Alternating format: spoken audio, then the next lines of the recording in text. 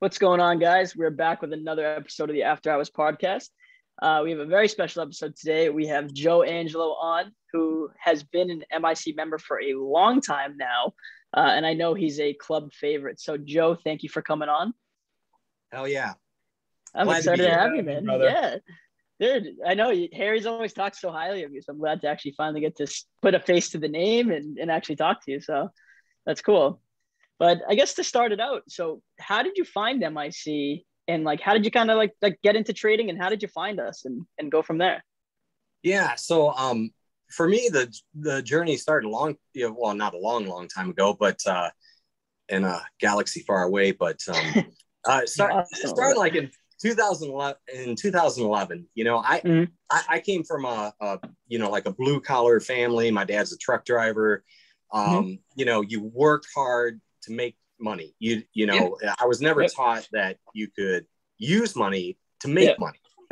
And so I did a lot of, hard work when I was young and everything. I'm 47 now, but anyways, I came across, who Tim Sykes, some ad on internet or email or something. I don't know how the heck it was. And, started looking into the trading, what he was doing. And then, it kind of led to another service that he was, kind of touting on Profitly. And at the time I liked it because, the guy that I switched to was, broadcasting his screen in the mornings. And, I just felt like, oh man, I'll get a better in-depth, view of what's going on and, kind of learn about this. I always knew of investing, but I never, knew about, actual day trading. Mm-hmm. And so that's kind of, what got me started. And then I remember my first trade was like on NVDA and it was like $3 back then.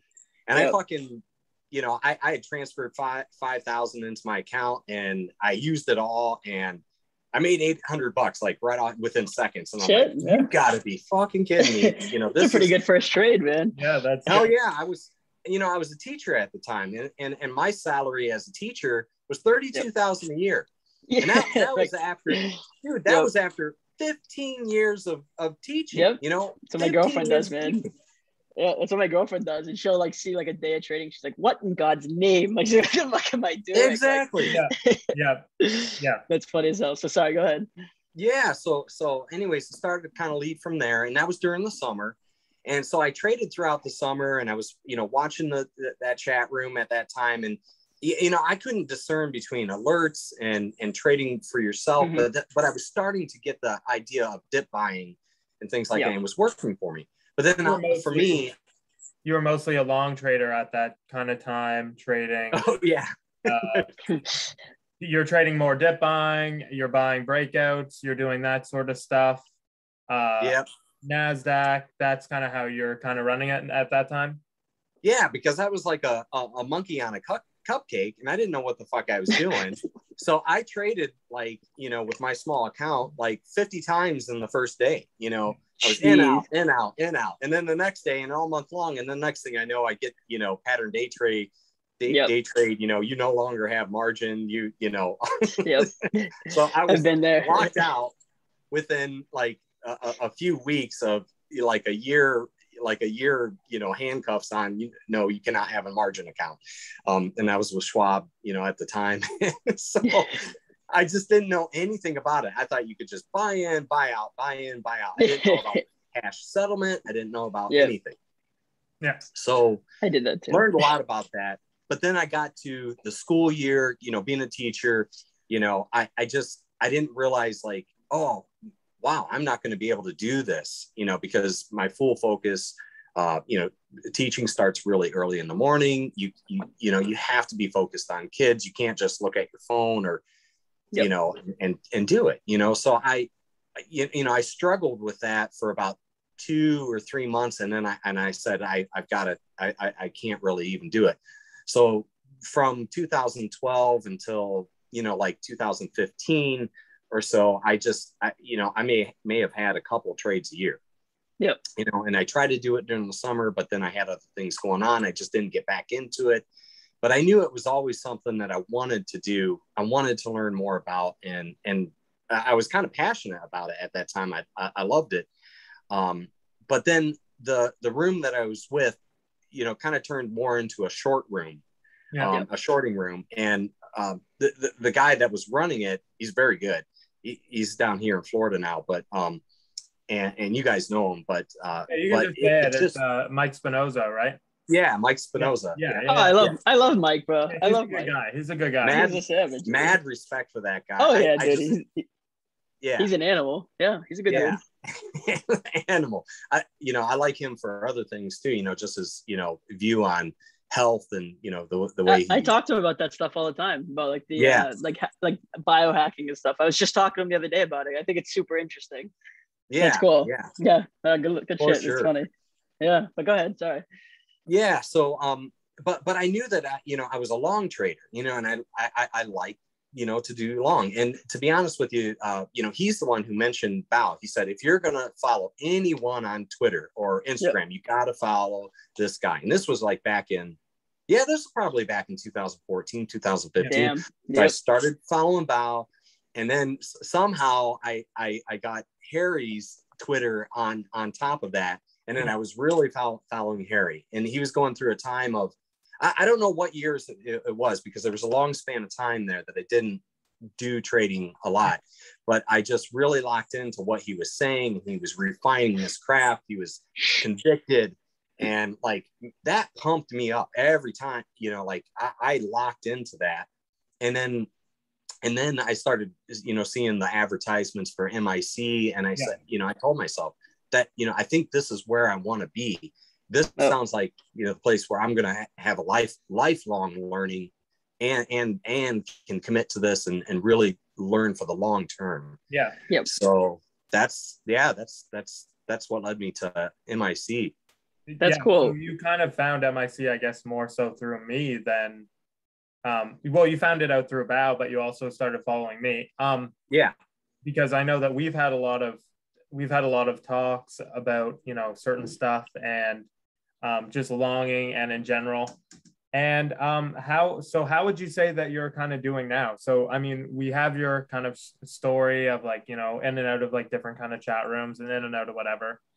And like, so maybe you could talk about like how you've been now, like any struggles, any stuff like that, because I mean, we really wanted to have these type of podcasts too, as like more of a kind of, I guess like mentor session, as well as like, people who are on the come up and just lessons and kind of learning and stuff like that.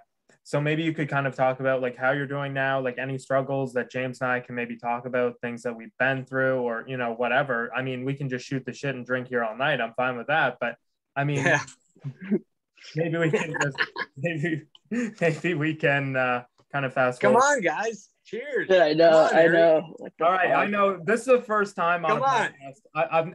I usually never drink on these, but I opened one up for Joe. I feel like a fish out of water right now. I'm like lost without alcohol. I don't know what I'm doing. We'll drink one for you, James. Thank you. I appreciate it. All right. Jesus. So we'll kind of fast forward more so to now. Yeah.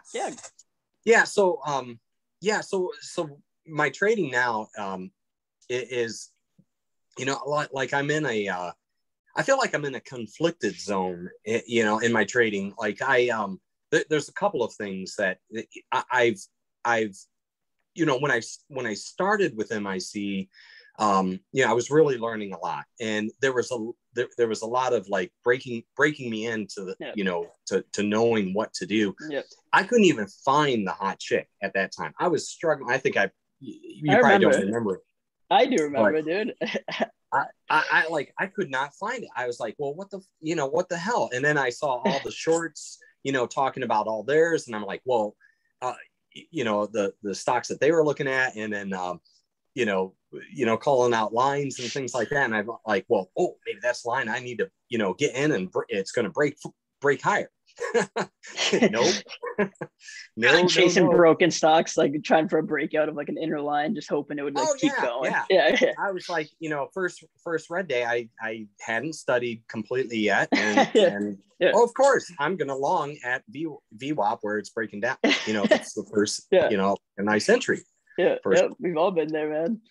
So I got past that, and then I got to identifying the stocks, and that has been really helpful. What I'm struggling with right now in my trading, there's a couple of things. I'm that guy who's like, I have all the struggles, and on multiple facets. But the number one is probably like, when I have an idea, I have an idea on a lot of different longs. It's like I'm seeing, and I don't, sometimes I don't know. Midtown is one of my tabs, and like he says, you've got too many fucking charts on your top screen, bro. Get rid of some of those charts. But then it's like I see the setups in all of them. It's like today I wrote down CRDF, ATER, SPRT, Y, even Clove. I saw the dip and rip possibly coming on those at the open, and I couldn't execute on any of them. No, because I was fucking paralyzed. And like everything that Aloha, and Austin talks about, those types of psychological things, really get to me. And they freeze you. And freezing is a big thing. And then I miss, and then I'm FOMOing in sometimes. And it's like, son of a bitch, if I would have taken the original line that I saw that I should have taken, I wouldn't be throwing my clipboard halfway across the room. And because I see some charts for you, man, that are very good, actually. Like, you have some times where you post one, I'm like, damn, man, like, I'm happy for him. Like, you catch a big chunk of moves sometimes, and I love it. So it's like, deep down you have it. It's just these little things that are definitely like hindering you a little bit, right? So I think as a long bias, Harry, if you want to start, and then I can follow up with that for this first problem, and we can go from there. Yeah. I think as far as so like, let's just go from like how you would normally set up a plan at the open, because like, to me, like, I watch a lot of different stocks a day. Like, we might have a random, like, well, first of all, what I do every single day, and I've been doing this for about 2 years now, is I take a piece of computer paper every single day, and every single stock that is mentioned in the MIC chat, I write it down. Doesn't matter if it's a first red day, doesn't matter if it's a whatever, I write it down, because then I have a record of it. I'm hawking the chat all the time. I'm paying attention to every single goddamn thing that's going on. The first thing that I want to do, right? Because later in the day, when I'm sitting here in the afternoon and I'm bored as shit, and there's a setup that's kind of maybe subpar, I'm going to say to myself, okay, let me scan through all the rest of these stocks and maybe see if something's setting up, just like you, right? So I guess that's the first thing that I always want to do. I mean, having a lot of stocks is great, right? BBIG, Bao was mentioning to avoid earlier in the day. Later in the afternoon, like, I didn't catch it, but it ended up popping, going like 10%, right? That's something that you want to kind of look at. So for me, like, it's not FOMO. It's just, I want to be looking at all the charts just to see what's kind of going on, just to see what's kind of moving. I mean, as far as the like missing shit at the open is the most difficult time to trade. Pre-market as a long trader, if you're in the hot chick stock pre-market, right? That's a time, like, if you have a small account, you can make your day. So, I mean, that pre-market is a very, very good edge for longs, as long as we're in a stock that's doing consistent volume, that's trying to break out or whatever. That's a kind of good time where you want to be in long. At the open, it gets way more challenging and way more harder. Now, what I've been finding lately is that my biggest trades have been coming in the afternoon.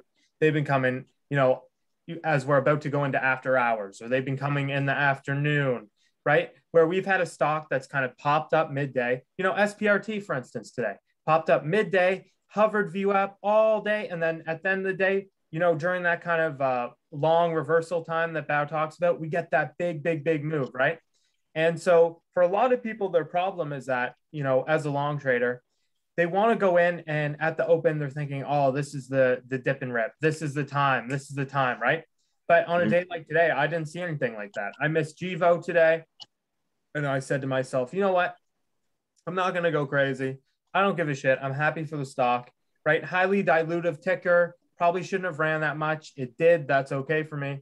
But I mean, I'm not gonna FOMO into GVO when it's at $9 or whatever the price was, only to get stuffed on lower, right? I got to say to myself, all right, this stock needs some time to reset. This stock needs some time. If Jivo wanted to run again, it would go, underneath VWAP, start curling higher, for that kind of high day clear out or high day push. That's something that you can kind of look for. But pay attention. If stocks move and they have a very, very big kind of first move, like a first kind of move, I'll always keep that on watch to see, okay, maybe this can have kind of a secondary push. And you look to get in on that secondary push rather than long some fucking random stock that is a broken stock, piece of shit, right? You don't want to be in those type of stocks. If I have a rule where if it's done something once, it can do it again. And that's what you want to be kind of looking for. Okay, SPRT has ran once. We know that this stock is a runner. It's highly manipulated. It's a ticker that has been giving shorts trouble. Okay, that's something to keep on your main watch, right? Rather, something that hasn't ran before, that's broken, that's a piece of shit. You can take that off. Like, that's not something that wants to be near the top of the list, right? That's just how I kind of see those type of struggles. Yeah. So I think for me, like, because I had the same issue for a long time where, especially as a short bias trader, because as long as, you're looking for the hot chick, a short bias guy is like, we have low hanging fruit. We have day ones. We have, first red days. We have all these different setups. And for a long time, I would end up hitting I'd have like 8 charts. I would hit them all, but with like small size and end up like making no money. Or I'd end up like you said, FOMOing into one and maybe taking a loss on it and all that stuff. So what kind of fixed that for me was 2 things. One, I just started looking, if I have more than like now I only have 3 charts on my screen. And if I have more than 3 stocks on watch, and that's for me, because I know for myself personally, I can watch 3 stocks and I can also trade 3 stocks with almost 100% attention to either ones. But you could only, maybe for you, it's only 2, maybe for you, it's only 1, and I know guys who can do that with 8, like Bao. So you got to find your rhythm and how many you can watch. But for me, once it gets over 3 stocks that I'm watching, it gets down to my statistics at that point, where I'm not a huge stat guy, but I pay attention to the stocks that I've made the most money, or the setups. So like if it gets down to 8 names, I go, well, this stock has a little bit higher float than that I usually trade. My edge is like under 30 million float, less than 30% in IO, XYZ, all that. And then that's how I start to just get rid of the other ones. So for you as a long, I think it would make sense to look at where you make the most money. And if all of your setups have like the same equal opportunity of working, then I would just start to kind of eliminate the ones that you're like, I might not, it's fine. Like this stock is like a higher price. I'm more focused and make more money on this setup. And once you swallow the pill of like, you're not going to nail every setup and you also don't have to, you will make 10 times more money, because trying to nail every stock that's moving, you end up like fucking yourself. You end up screwing yourself over, barely making money on any of them. Whereas again, if you just focus on one in your niche, 9 times out of 10, in my opinion, that's the one where you're going to bank the most. And like I said earlier, it takes a long time to understand that like you don't have to hit everything. If you try to hit everything, you're going to miss all of it. And so just like I said, I would find where your niche is, find what your best setups are. And sometimes you just need to zone in on them and forget the rest. If they hit, you can look back and say, shit, I missed that. Like BBIG today, it was my main watch of the day. I nailed the initial move, was very excited about it. It popped back up to like 1040 or whatever it was. And I missed it because I was watching something else. And I just said, shit, I could have chased it. I could have started shorting the red line for when I was going red, but I just said, shit, I missed it. I'm okay. Let's avert my attention back to the next stock and stay there. So I think those are the kind of things that like long-term will help you a lot. Yeah, no, I like that. Like if you look at all your trades, if you take your broker statements or your trade, whatever you want to do, look at the setups that are paying you the most. Are you making the majority of your money? And things change. I mean, the market changes all the time, but what type of setups are you making the majority of your money on? If you're not confident pre-market, don't keep trying pre-market and saying, well, pre-market's got to work one day. Pre-market's got to work one day, right?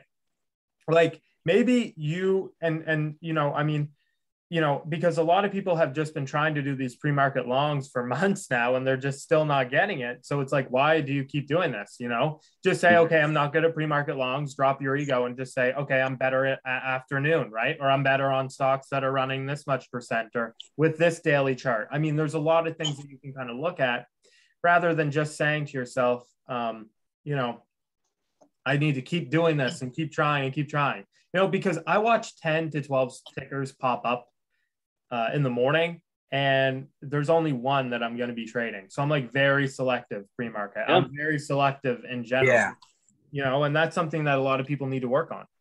Yeah. People get blinded by opportunity. I think like one thing to recognize with like Alex makes a watch 4 tickers, but the bulk of his money usually comes from one. Like if you look at his P&Ls, I mean, he has 4 tickers on watch, but one ticker usually pays him out the most and the rest are just small scalps. But I think people get blinded by the opportunity. Like you think I'm going to miss this setup. And it's like, oh shit. It's like, why do people think that setup's never going to happen again? Or that like, I would rather use my max size on a setup that's going to work than use 30% size on 8 different tickers, because it's too stressful for me. Yeah, I completely agree. Yeah. And Joe, like I said, I think I see a lot of your charts, and like, I feel like when you're focused on a ticker, you get the meat of the move. I've seen them. I'm like, shit, this dude that's a Harry Haas long right there. That's fucking nice. You know, but it's like, if you just end up trying to shoot bullets at everything, then that's when I guarantee your frustration's coming in. And that's what you got to work to eliminate. And I think these little things really will help you. Like, kind of get rid of that. I find that I do that, you know, well, it's when I miss, you know, if I hesitate and when I miss, for me, that's the trigger. And then, and sometimes, you know, I go on a rampage over Harry knows. I'm like, what the fuck? You know, what the hell, you know, did I just do? But, you know, I feel like right now, you know, if a stock has high, you know, it's above VWAP, it's got high, steady, consistent volume, you know, and it's really conforming to the lines. Those are the ones that, you know, if I'm presetting my orders, those are the ones that are hitting. And I need to be sizing in, but, you know, and that leads me to the other problem that I'm having is that I'm a single size trader. I'm a one in, one out, and I don't scale necessarily. I do sometimes maybe, you know, 1 or 2, you know, entries, but I haven't learned to size in on my best setups. And I think it comes from, you know, just wanting to, I want to be a CPT right now. I want to be consistently profitable right now. And other things in my life lead me to that, you know, like Harry knows, I don't ever want to work for another boss again. In my life, I've been literally hurt, destroyed, career destroyed by bosses. And I can't, like, and it's hard at 47, you know, to be at that point where you know, you want something so bad, you know, it can, you know, create freedom for you, you know, not just money, you know, monetary freedom, but just, you know, freedom from, you know, the stress, corporate, the world. And so I get locked into that, and then, but that works against me.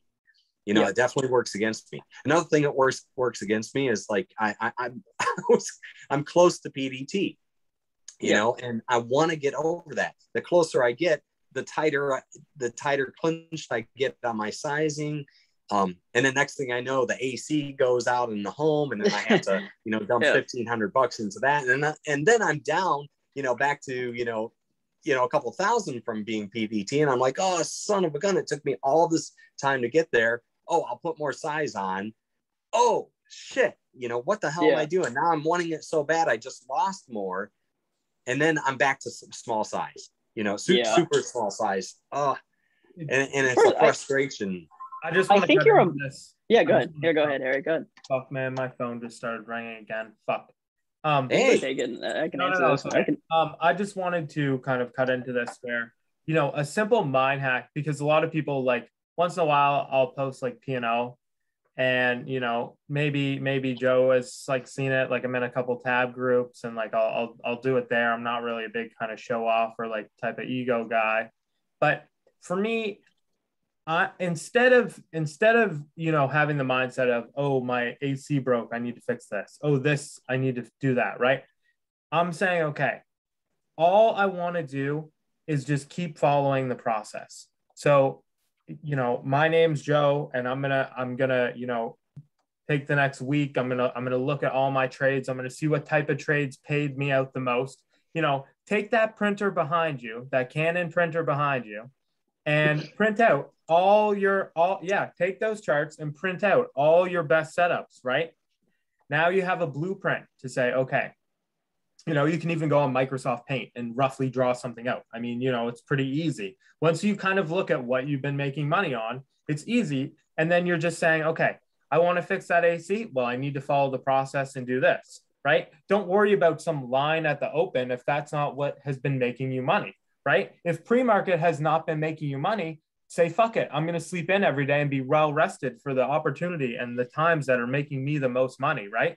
That is what takes you to that freedom level, right? The freedom level is being able to say to yourself, okay, for someone like me, I used to just trade the morning, and now I just sit here all day. And, if I see something in the afternoon, I'll take it. If I see something in the whatever, I'll take it. But I'm waiting for things to set up, right? I'm not saying, oh, I need to pay for this, I need to pay for that. I'm saying, okay, I'm going to wait and be as patient as I can for a really good setup. And then after that, I'll get paid out of it and whatever. But I'm not even really focused on P&L during the trade. I'm saying, okay, is there a seller at 1940 that I need to be aware of? Is there a seller at 1980? Then after that, I'm like, wow, it's a big trade. Wow, nice. Mm-hmm. Right? But the initial thought process, because there is a difference. When I go into a trade and I'm like, wow, this is going to be a big one, I'm going to bank so fucking big.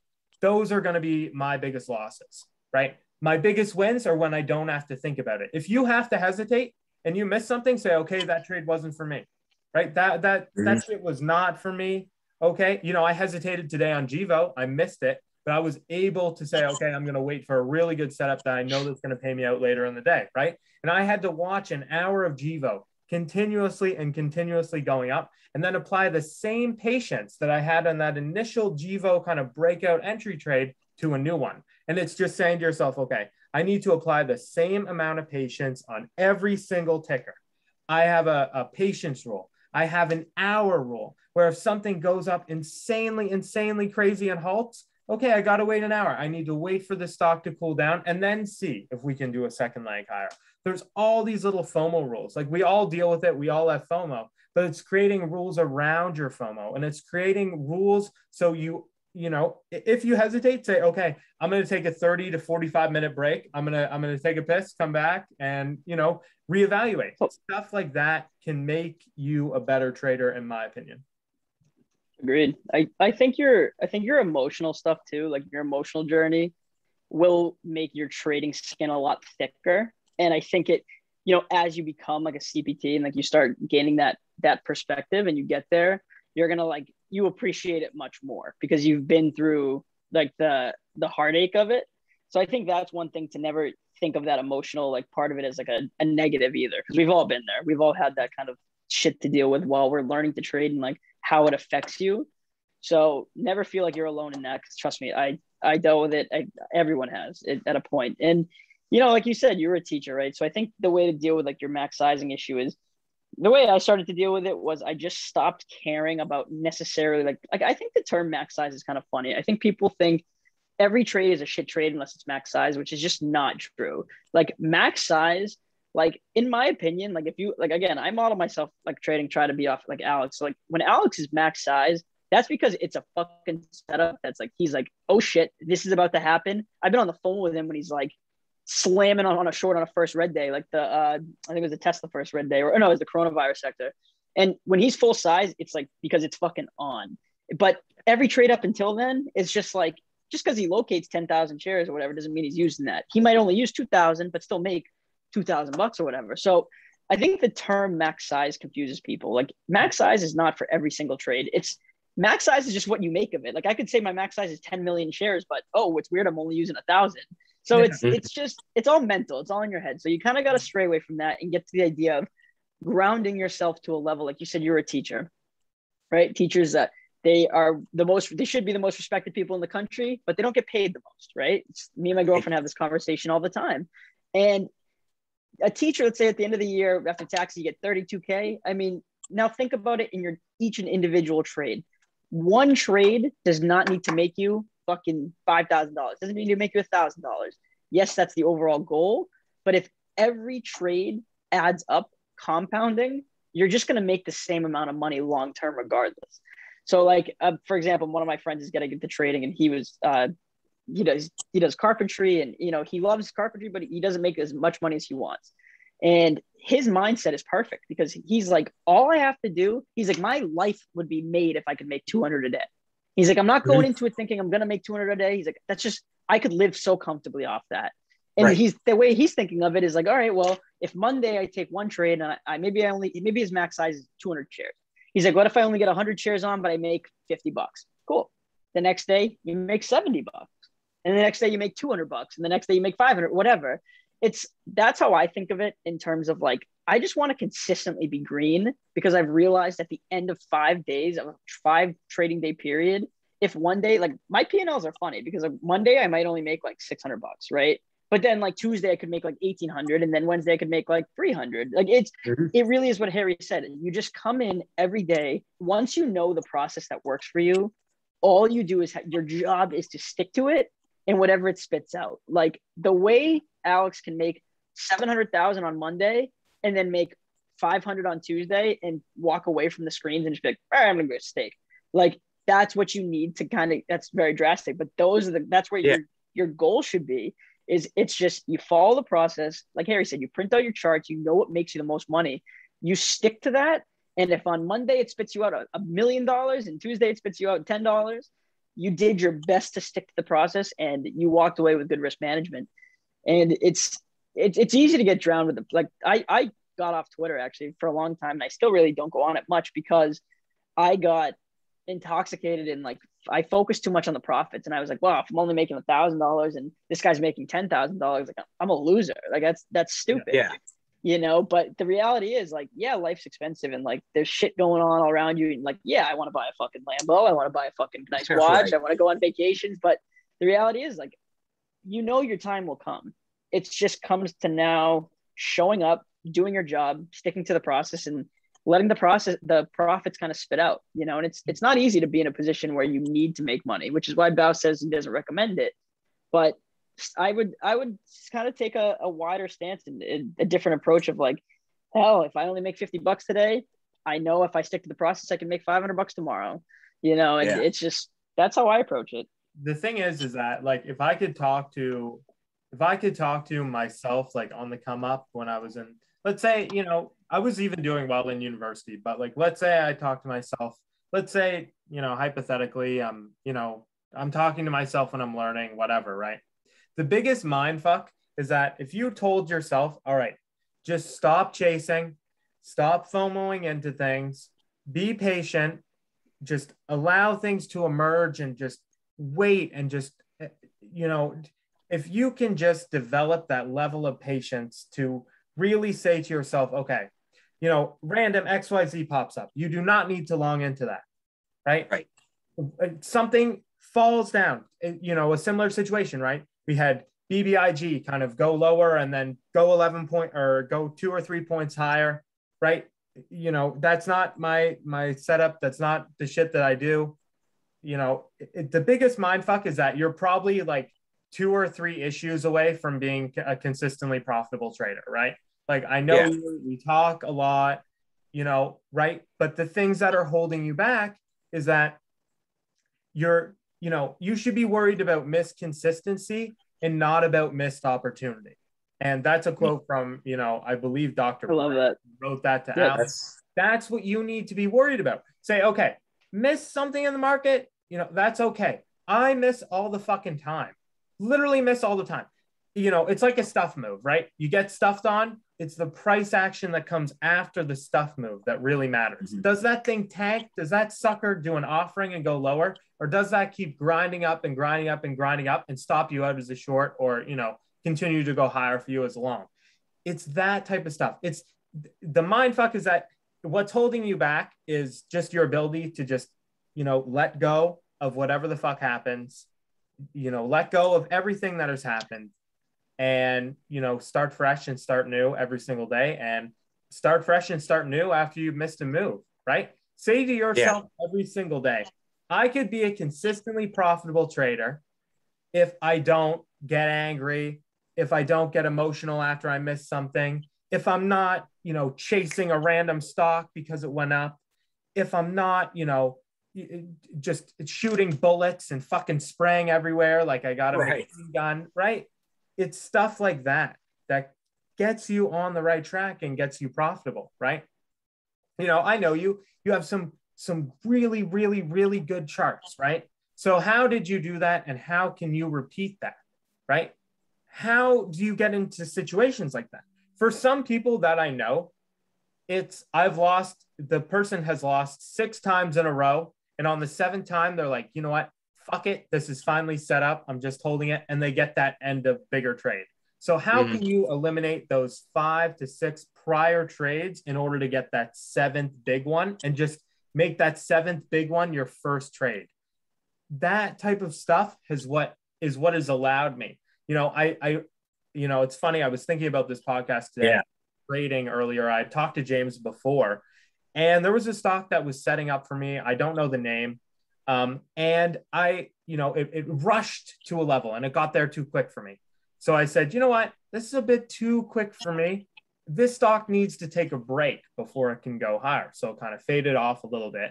And then it kind of grinded higher and it got to the level the way that I wanted it to. So I started to take some. I'm like, you know what? Fuck it. Like, this is what I want to see. I told myself what I wanted to see. I waited for it and then I got paid for it. And that is my type of trading. That's what I love.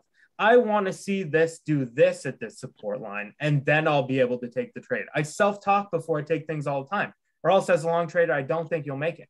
I want to see this happen at this level or I'm out, right? I want to see it break through this 25 level right away and get to 25.20, 25.30, right? That's what I want to see. But if we struggle at 25.10, 25.08, I'm taking the $25 off, right? Didn't break that line with authority. So I'm talking to myself about my selling. I'm talking to myself about my buying, and I'm saying what I want to see before I enter a trade. And that is what, in my opinion, it's just that self-talk, that self-awareness that has really helped me a lot.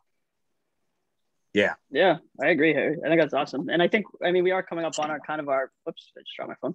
We are coming up kind of on the time limit here. And, I guess the last thing I just wanted to add for Joe would just be that, I hit a point where I emotionally was just like so stressed out about trading at one point, like early on, where I would look at myself in the mirror and be like, dude, what are you fucking doing? Like, what it takes. Like, where, Harry and I like kind of gave you like some small blueprints and stuff. And, it is up to you to follow, but like, it hit this point for me. I remember crying. I remember thinking like, dude, I can do this. Like, I know I can. It's just yourself getting in the way. Yep. You're just getting in your own way. I've been in 2 years or so, and or going on 2 years. And I know, I feel like I know what to do. I know what to do. And then I beat myself up over it, big time. Yep.